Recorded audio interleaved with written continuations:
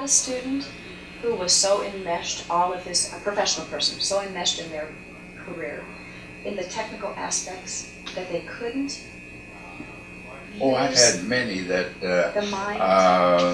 it's very difficult to get them going, but you can get anybody going if you experiment and find out how he works. Yeah. So you don't have just one way of doing this. Yeah. You have to cooperate and lead from, I've lost good students where I would teach based on logic.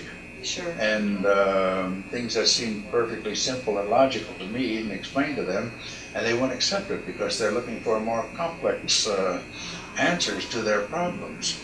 Just my dear friend Bob Lambert had a lot of embouchure trouble and had to leave the Chicago Symphony, and he's a good friend of mine, and he wouldn't come up to see me for the longest time, but when he finally did come up, I looked him over and I knew what was wrong within 30 seconds.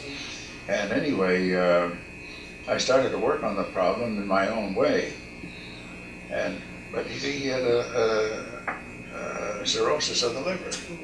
And the capsule, there's no pain in the liver, but in the capsule you have pain nerves, and then the body tends to splint around it. And it was interfering with his playing and his breathing and everything.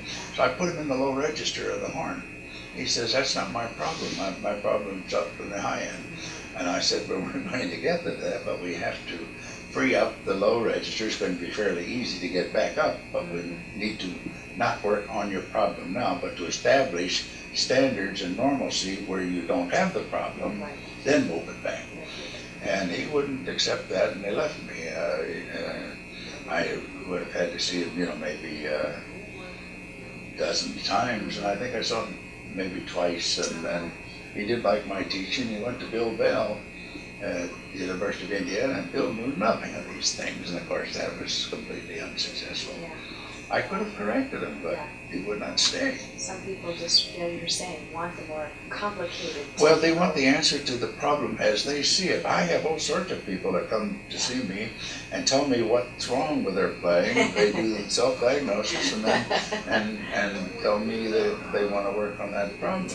Well, I recognize validity of their own worry over it, and many times they're right, but I have to check out and see, because like I mentioned the other day in one of my classes, when you're having a problem with the tongue, so often the problem is here in the muscles that cause the tongue to protrude.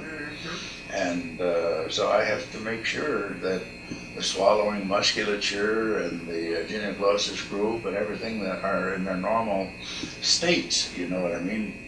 And I've got something to correct. The problem where it exists, the tongue is holding up in the closure. You can't keep pulling the front down when something else is stuck in the back.